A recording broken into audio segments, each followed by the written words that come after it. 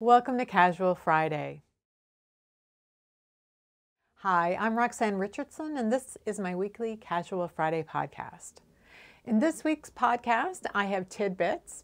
I have an update on my long-term project to understand the evolution of hand-knit socks and stockings, and I'll share 5 more breeds in my hand spinning and knitting breed study. So let's get started. This tidbit is an article that appeared in the New York Times last week. The headline is, "Knitters Say Stitching Helps Them Follow the Thread in Meetings." And one of the first paragraphs says, "Recently, a county councillor in Wales was accused by a colleague on Twitter of bringing the body into disrepute for knitting during a virtual public meeting. The criticism has touched off a debate about whether it is appropriate to pull out knitting needles in video huddles." The article goes on to say that unlike picking up your phone and scrolling through your social media feed during a meeting, which can distract you from paying attention, knitting can actually have the opposite effect. Occupying your hands doing something repetitive helps many people maintain their focus in meetings. Now, whether or not it's distracting to other people in the meetings might be a different question, but I'll leave a link down in the show notes to the article. There shouldn't be a problem with a paywall issue for this link, even if you're not a subscriber. This tidbit comes from Elizabeth, who's a member of our Locals Knitter Guild and Weavers Guild, and she is a fellow spinner. So she shared a series of blog posts that I think I may have shared at least partially previously, but I'm not 100% sure. If I did, it was a good couple of years ago. The blog itself is called A Collection of Unmitigated Pedantry, which is subtitled A Look at History and Popular Culture. So the post that Elizabeth shared is called Clothing, How Did They Make It? It's a series of 5 blog posts, and the first post is a focus on fiber, and specifically the 2 fibers used predominantly in the Mediterranean, so Europe, North Africa, and the Near East. And we're talking historically. And those 2 fibers are flax, which makes linen, and wool. I'll share the link to the first blog post down in the show notes, and then you will be able to get to the subsequent ones from there. Just to give you an idea about what other posts are in this series on clothing, there's information on spinning and weaving and dyeing, all kinds of textile related things that you may be interested in. This tidbit came to me from Rhea. It's an article about knitting through grief. Now, this is a topic that does come up on my channel. Occasionally, I did a Casual Friday segment on knitting through grief about a year ago, right after my mother died, talking about how I coped with my grief in my knitting, and a lot of viewers shared their experiences with knitting while grieving or during times of other stresses. I think a lot of us who are regular knitters will notice a change in how or what we knit during these times. But the article that Rhea sent has a bit of a different angle. The writer talks about how she turns to knitting during times of grief using simple stitches and the repetition of something like garter stitch in a really meditative way, and how helpful that is to her. What I thought was interesting is that she isn't a knitter typically outside of using it for the grieving process. One of the things that I have wondered about the pandemic is how it changed people's knitting lives temporarily versus permanently. I noticed it in that first year in 2020, I definitely needed to knit, but the kinds of things that I knit were a bit different, particularly at first. And that over the course of the year, I found that I had knit quite a bit less in total than previous years, although I did knit fairly consistently. But other people noted that they completely stopped knitting during the pandemic.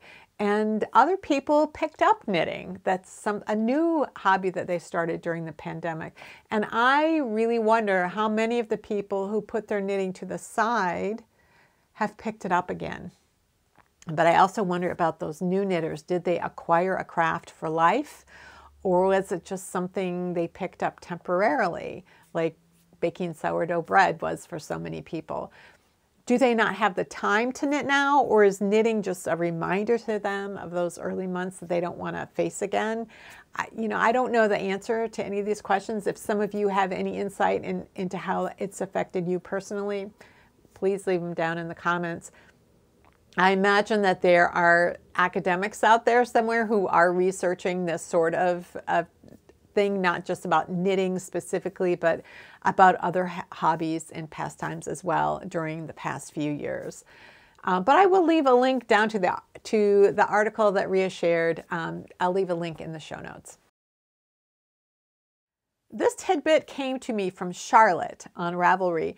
It's an article about 2 machines used in the production of yarn. Each of these 2 machines are the oldest of their kind in the world, and both are housed in the Museum of Industry in Ghent, Belgium. The article is in Dutch, but if you use like Google Chrome, and I imagine other browsers are the same, the article will be translated into English. So the translation was not written by a human, so there might be a little confusion. There was a few things I was uncertain about, but you should be able to get the gist. In the English translation, the article says that the machines are a mule jenny, an English spinning machine, and a twine mullen, a device that entangles the yarn. Later, they refer to the twine mullen as a twine mill. The mule jenny is also known as a spinning mule. And I believe that the twine mill is a machine that winds yarn into hanks based on the photo of the machine. Any of you who read Dutch and know something about spinning history, you can please let us know down in the comments. But in order to get some context for what these machines actually did, and also the importance of these specific machines that are housed in the Museum of Industry. So if we go back to the 16th century, toward the end of the 16th century, a man named William Lee invented a stocking frame or knitting frame. And he went to Elizabeth I and asked for a patent for this device. Now, the knitting frame could only create stockings that were at about a 7 to 8 stitches per inch gauge. So these were considered coarse stockings, and they would be stockings that common people would wear. They weren't what the fancy people would wear. So Elizabeth I denied his patent because there was this cottage knitting industry that a lot of English people were involved in that involved knitting stockings. And she was afraid that if that industry was shifted to this machine, it would put those people out of work. She might have had a different opinion if it could do really fine gauge knitting like the silk stockings that she and all of the other fancy people in Europe like to wear. But she wasn't going to grant him a patent for that. He did eventually was able to achieve that really fine gauge, but he was still denied a patent, so he took it to France. So that was the first like big innovation that kind of could speed up the process of making a type of fabric, in this case knitted fabric. So the flying shuttle, which is something that's used in weaving, was invented in 1733. So that doubled weaving efficiency, because when a loom was weaving broadcloth that would be really wide, it would take 2 weavers to throw the shuttle from one end to the other. But the flying shuttle was a device that was hooked on a string, and it basically slingshotted the shuttle from one end to the other and allowed one weaver to do this. So you've got a way to speed up the production of knitted cloth and woven cloth, and the bottleneck is spinning.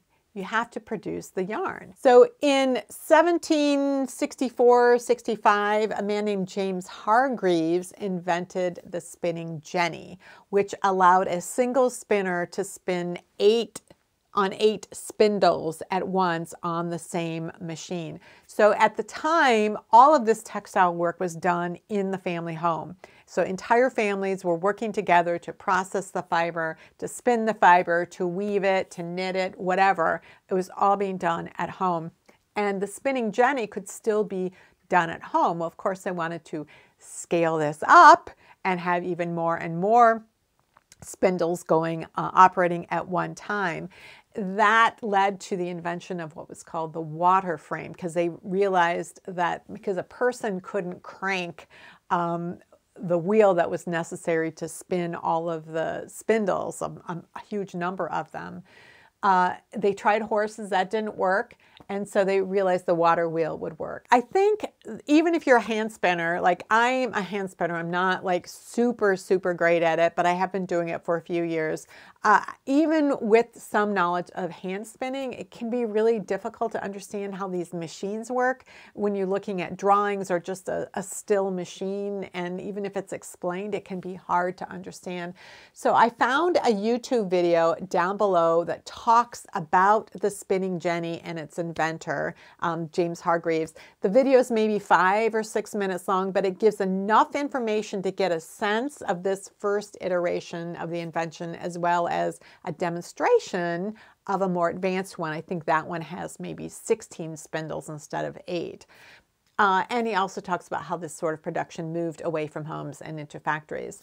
So the next innovation, the water frame, made an adjustment that allowed the singles that were spun to be created very consistently. Because up till then, with just hand spinning, consistency and really excellent spinning was not the goal, speed was the goal, but now they could get it fast and they could get it consistent.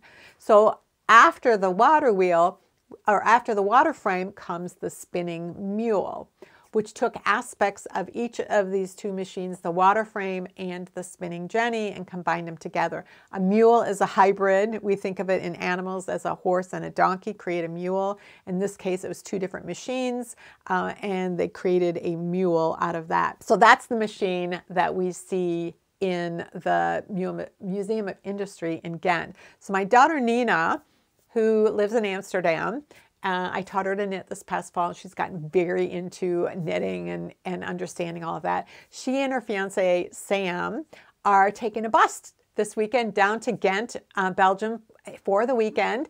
And one of the things they're planning to do is go to that Museum of Industry. So I was reading a little bit more about the museum today, and I saw that this particular spinning mule was brought to Ghent back in 1801 by Lieven Bouwens, who, it turns out, was an industrial spy. So when these technology innovations were giving an advantage to England, they banned the export of this technology to other countries because they wanted to maintain this advantage. Exporting these machines was not allowed, but he managed to smuggle out the parts of this mule jenny and then bring the Industrial Revolution to mainland Europe. I also found another video from an English cotton mill tour that demonstrates sort of the process that would have been going on in the home of carding the cotton, spinning it on a single spindle wheel, and then how it gets moved to the shuttle that's used on the loom, and a little bit about the flying shuttle, and then showing how the spinning jenny worked. And so you can really kind of see the process. Like I felt like I could understand it better seeing that those two demonstrations and having it pointed out what this machine is doing that would have been done on the wheel. I thought all of this was fascinating. I really thank Charlotte for sending that one little article because it really sent me down a rabbit hole. And I will leave all of those links that I found down in the show notes so that you can go down a rabbit hole as well. This past fall, I wound up my long-term project to understand the evolution of the hand-knit sweater. So that project, I spent 4 years knitting a sweater from each decade from the 1890s to the 1990s. And then a couple of months later, I started a new project to understand the evolution of socks and stockings. So I wanted to give you an update on what is going on with that long-term project. So the things that I'm really interested in are construction methods and techniques. So that was true of the sweater project. I was choosing my sweaters based on interesting or unusual techniques or construction methods I'd never seen before, and also the use of techniques that I wasn't familiar with. Maybe different versions of techniques than what we would use today. You know, I'm also interested in what sorts of materials and tools and notions might have been used at the time, that sort of thing. Earlier this year, I think it may have been in January, I shared a tidbit about the story of Gunnister Man, who was discovered in the 1950s, buried in a peat bog near Gunnister on Shetland Island. So there was very little left of Gunnister Man other than some hair inside of his wool hat and a few fingernails inside one of his gloves and maybe a few bone shards. So he was not there anymore, but his wool clothing was completely intact. Peat bogs are acidic, and wool is acidic, and I imagine that's why it was preserved as well as it was. So I was very interested in reproducing the Gunnister Man stockings based on the fairly detailed description of the stockings that was published within a few years of his discovery back in the 1950s. They did stitch counts, they did measurements, they described stitch patterns that went down the back of the leg and were at the ankles. It's those stitch patterns that are referred to as clocks at the ankles. So I want to go to the overhead and show you what I've been working on recently that is related to Gunnister Man. What I have here are the stockings that I have knit so far, socks and stockings I've knit so far for this particular long-term project, as well as the ones in progress. So one of the challenges of doing these projects where I'm looking at the evolution of these types of garments. For the sweaters, I had patterns, but they were only knit in one size. And so sometimes I had to modify them a little bit to fit me, and sometimes quite a bit because they didn't give gauge information and the finished measurements and whatever yarn I was using, it was clear that there was a difference in row gauge. And so I would have to make adjustments. Sometimes it was pretty easy. Sometimes it was not that hard. For the stocking project, the situation is a little different. So the first sock I did was that Norwegian sock that was knit by a woman born in Norway like 100 years ago. And she had this particular type, it looks like a pretty generic ribbed sock, but the technique used at the base of this heel was one I'd never seen before. And so I'm always looking for interesting techniques and unusual construction methods. And this particular sock also had some construction differences that I hadn't seen before. So I had an original sock. I didn't have a pattern, so I reverse engineered it and really poked at it to see and understand all of the techniques that were used in the original sock. So that was the challenge with the first one. The second one I knit, I went back to the 16th century and I knit a Tudor era stocking. And let me get this off my shelf. I got the instructions out of this book called The Typical Tudor, written by Jane Malcolm Davies and Nina Michaela.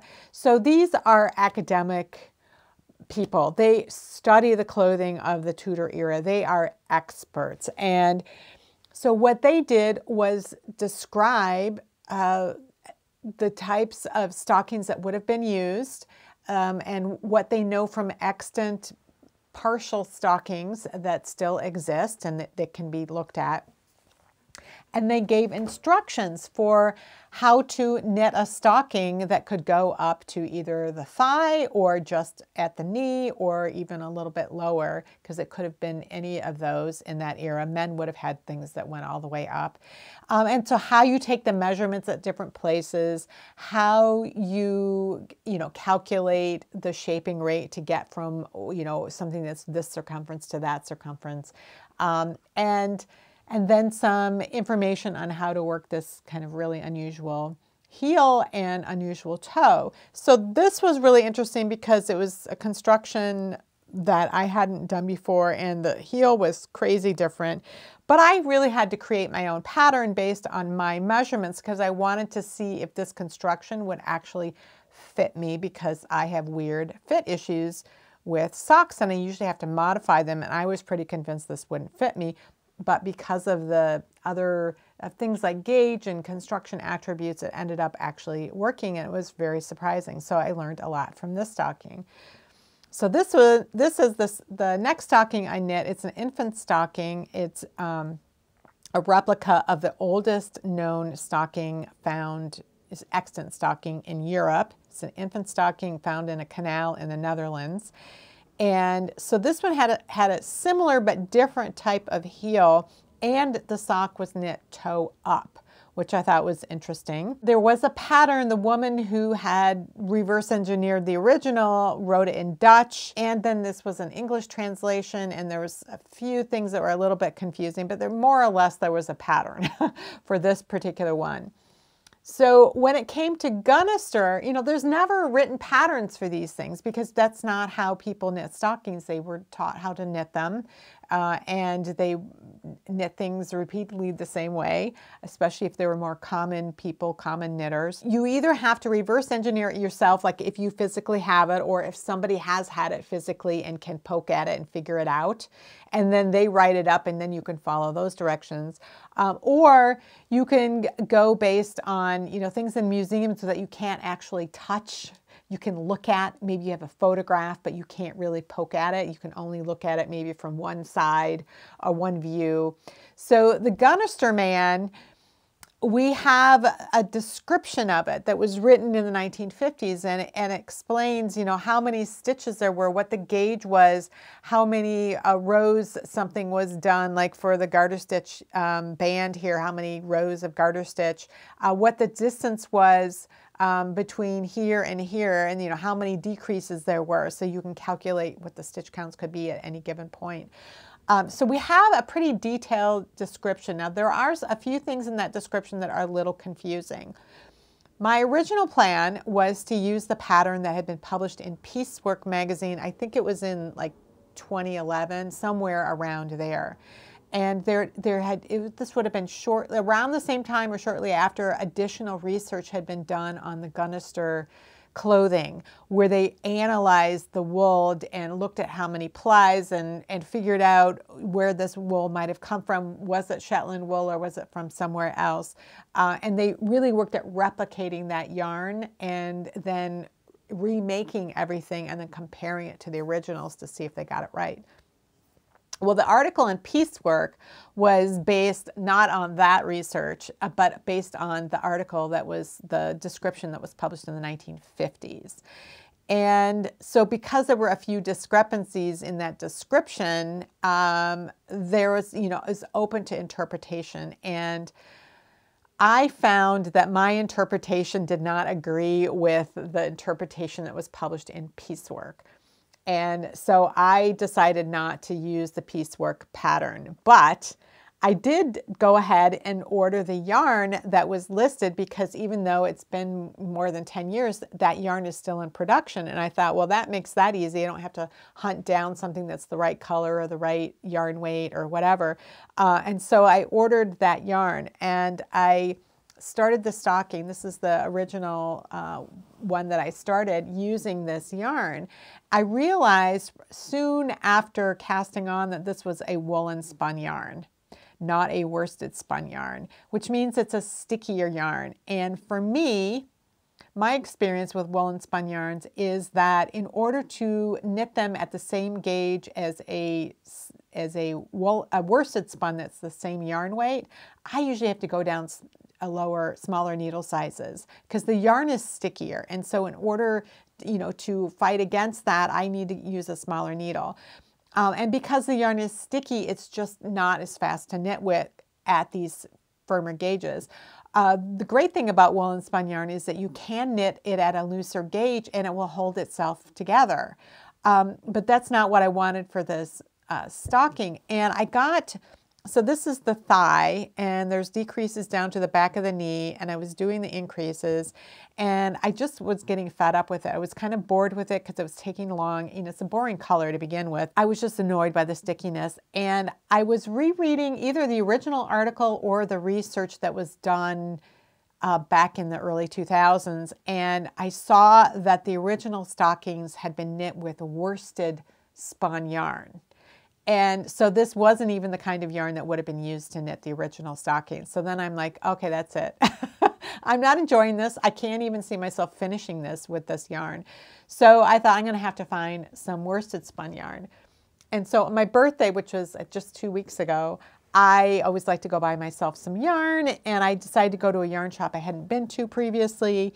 And I knew that I wanted to buy some replacement yarn for the Gunnister stocking for sure, and maybe buy some other yarn too. So I just got a good look at that yarn shop, and I was looking at the yarns. Most of them were like regular sock yarns. They were superwash wool with nylon. I really didn't want a superwash wool. I kind of wanted something that would be more like what would have been used. Since I wasn't going to use this yarn, which wasn't original, if I was going to reject that for not being original, I wanted something that was closer to original.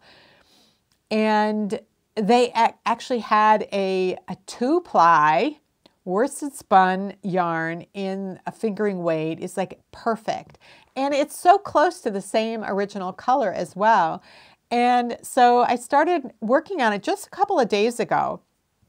I had been working on my breed study and some other things that were going on. And so I decided to cast on for this. And it's just flying because it's just so easy to knit. So I got to just about the same point that I was at before, maybe even a little bit further. And it's just going really, really fast. So I'm really happy that I stopped working with the wool and spun yarn, and I decided to get the worsted spun instead. I think I am going to still refer to the Piecework magazine article for the design that goes down at the ankle, right above the ankle. Those are called clocks. They would have like, it's a little texture pattern that the stocking has. It's one of the reasons I wanted to do it. And I don't know if she charted it out. I think she may have charted it out, and I thought, well, she's already done that. I don't have to try to interpret it from the descriptions. But otherwise, I'm following exactly the original description, not the pattern that was in Piecework. And I won't be doing a foot like the one in the Piecework magazine. I think it's aimed at people who want to make replicas, but maybe are also reenactors. So if you were doing a reenactment, you might want you're going to want a sock heel that's going to be more durable. You're going to make a toe that you're used to. No one's going to see the foot when you're doing your reenactment. But I actually, for my purposes, I want, in this case, a yarn that was more similar, and I want to use a heel and a foot that would have been more similar. We don't know what the original foot looked like of Gunnister man's stocking because they had worn out and he had sewn on like rags and like other bits of other stockings in order to create a foot on his stocking. So we don't know what the original knitted a foot looked like, but I can guess what it would look like based on what is known about other extant stocking heels from the time. So I just want to show you this. It might take me another couple of weeks of working on it now and then in between my breed study in order to finish it. But it's going so much faster. And then once I get down to the foot, it'll just be like knitting any sock foot. This is a lot longer. It's a lot more knitting than knitting a sock. So as you can imagine, this sort of stocking takes a lot longer to knit than just a sock would. And I'm only knitting one because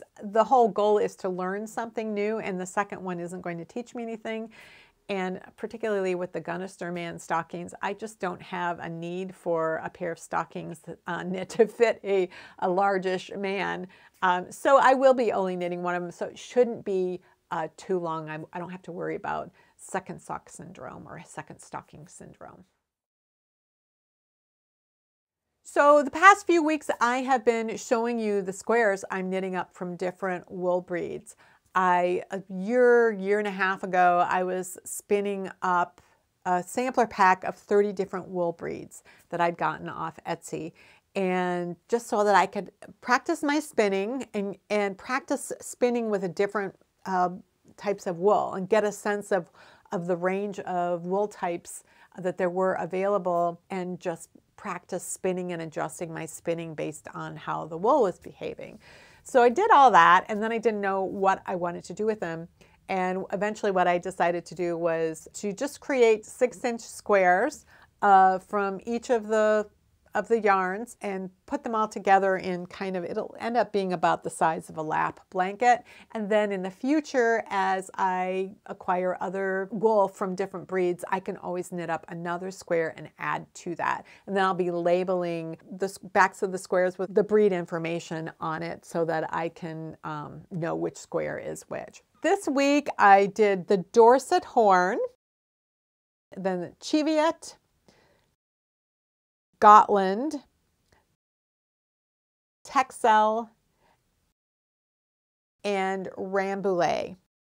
So those are the 5 types of wool breeds that I will be showing you today. So let's go to the overhead. So right now I am on week 4 of my breed study in terms of knitting squares. I'm trying to do like 5, at least 5 per week.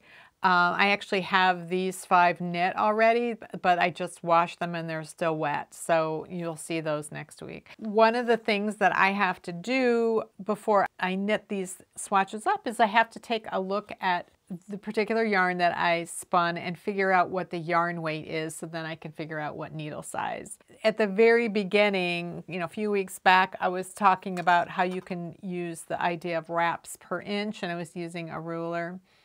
And you know, somebody mentioned in the comments, oh, you can use a spinner's tool.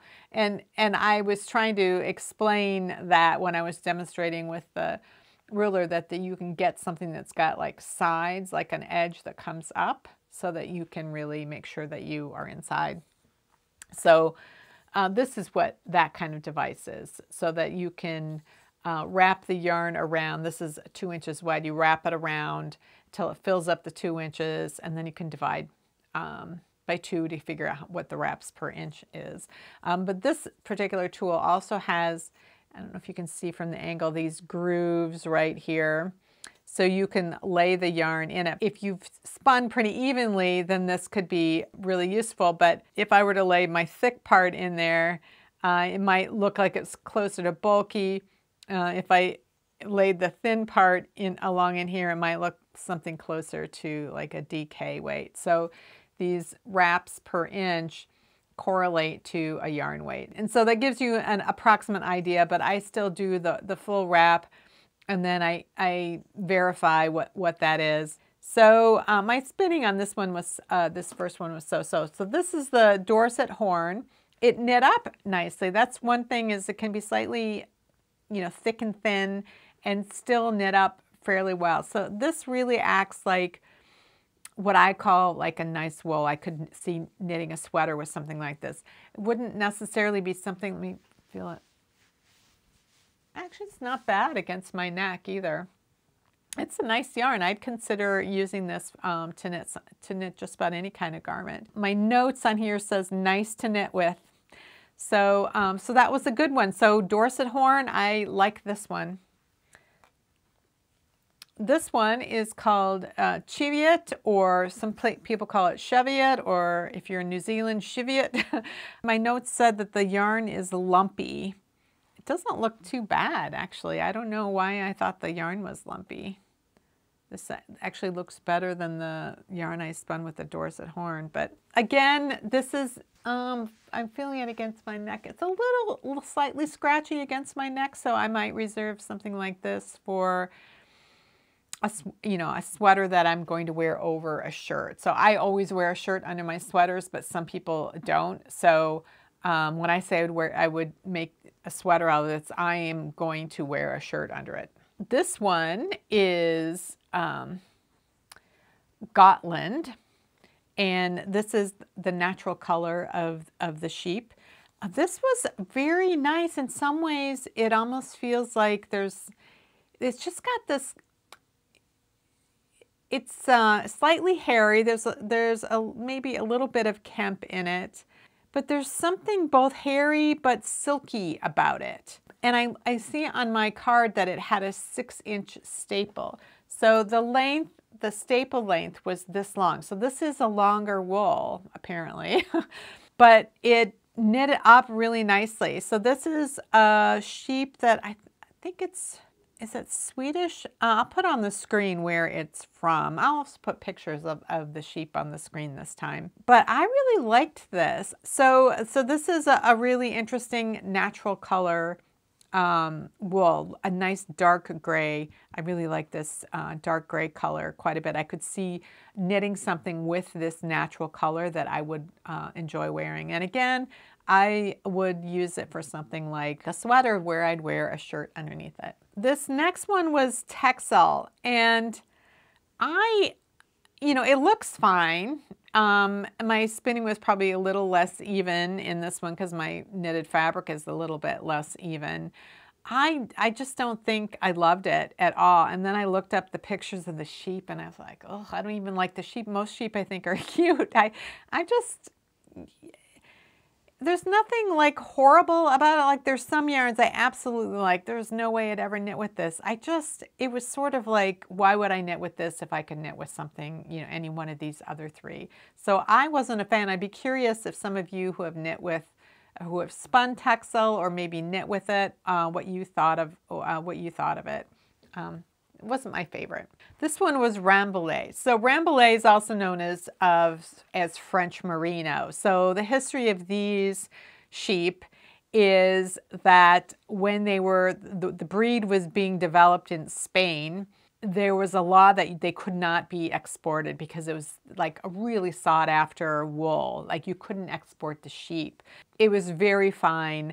And then I think it was the King of Spain, whoever was King of Spain at the time, he had a cousin in France and he sent a couple hundred merino sheep to France. And then they started breeding them together with some sort of a English long wool sheep. And then the Rambouillet, was eventually exported to what became, later is the United States and also Australia. It's just like merino, or I actually kind of like this better. I think so much of the merino I come across these days is superwash, which I don't really care for. I have knit with Rambouillet before. I have a friend with a sheep farm and she raises Rambouillet sheep, and I remember knitting with some of her yarn that she had spun up and I loved it. And what's interesting about this is, much finer than the yarn weight that I was able to spin was much finer and it was easy to spin. It was really enjoyable.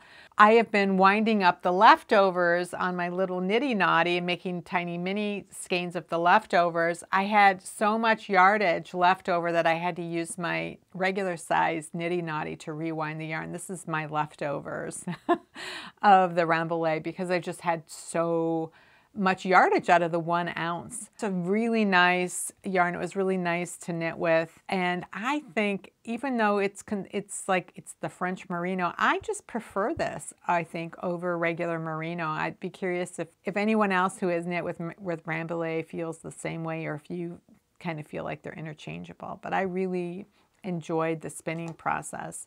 I wrote on my card, easy to spin, similar but somehow different to Polworth. Rambouillet, I'm a fan. Well, that's it for this week's Casual Friday. If you have any comments or questions about today's video or suggestions for videos you'd like to see in the future, you can leave those down in the comments below or join the discussion in my Ravelry group, Rox Rocks.